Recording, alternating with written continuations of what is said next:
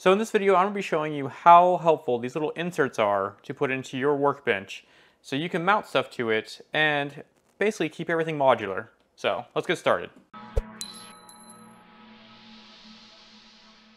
So as you can see, I have a bunch of these in my table already, and it makes it really easy to switch out tools and mount stuff to your tabletop and then be able to take them off and move them and store them when you're not using them. Because let's face it, you're not always going to be using the same tools over and over and over again, or for every project. So these inserts are very easy to install, and you'll notice a couple of weird things about them. They're threaded on the outside and the inside, and they have a hex key top, so you can put an Allen key into them. So, installing these, like I said, very simple. You just drill a hole in a tabletop that you don't mind having a bunch of holes in.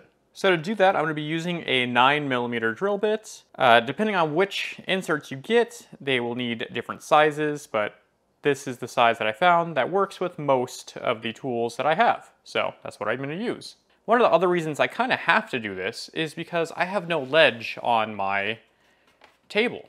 So I can't clamp anything onto this. It has to be bolted to it.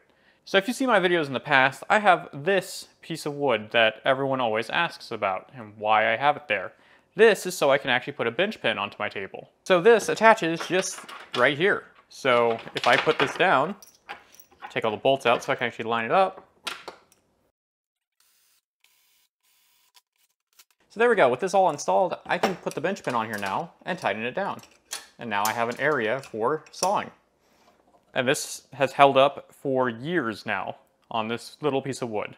But this does get in my way, so I did make it easy enough so that I can just unbolt it and remove it. And I could just keep my bench pin on it and reattach it whenever I need it. So for some of these, I will reuse for different tools because they will start lining up with different tools that I use. So this is a 4-inch guillotine shear for cutting metals. You absolutely have to mount this down or you're not going to really get much done because you need leverage. So I can find some holes that line up and see if I can bolt this down from previous ones, or I can have a dedicated area for this one depending on how you want to do your setup, or I can add more if one hole lines up. So this back one over here does, but there's nothing over here that does.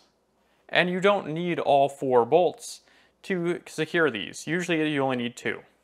So if I take a bolt and just secure it in place with a couple threads, it'll help me get a feel for where I can turn this. So what I can do is turn this and see if it lines up with anything, which it doesn't seem like it does, so I'm going to add a new one. So I'm going to add it right here. So to mark where your hole is going to be, you should use a center punch that fits through the hole, but I do not have one. All of mine are too thick, so I'm just going to use a screwdriver and just kind of line it up in the center of this, and I'm just going to tap it with the hammer. So that left a small dent in my table, so I know exactly where I need to drill. Make sure you know what is on the other side of your table, just in case if you're going to be hitting anything that's important. So I have drawers, but it's a long drop all the way down that I won't be hitting anything.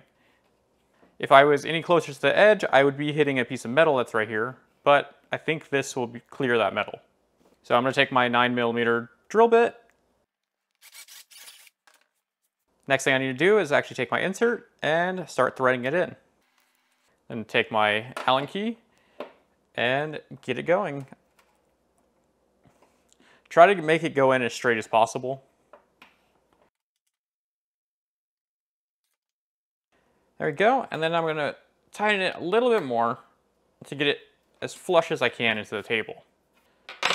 So now with that like that, I can flip this back around and make sure that the holes line up and put a bolt in. So now I can just tighten these down. The shear is completely stuck to the table now, and now I can use it to my heart's content. And once I'm done with it, I can just remove the bolts and put it away. So it's a very simple, quick, and easy setup to get stuff mounted down. So I actually got this suggested by a subscriber a long time ago because I never mounted down my rolling mill. And yeah, it's like night and day once you can actually mount something down. And if you thought this was helpful, check out the next video that I'm going to be putting out. It's going to be in tandem with this one, and I'll actually have a link up here to it. But I'm going to show you how to make a portable, movable workbench that uses all of these to mount all your tools and make it so everything is completely modular and almost everything you need is on this one bench. And it doesn't take up much room and you can move it around. So check that video out next, and I'll see you guys next time. Bye.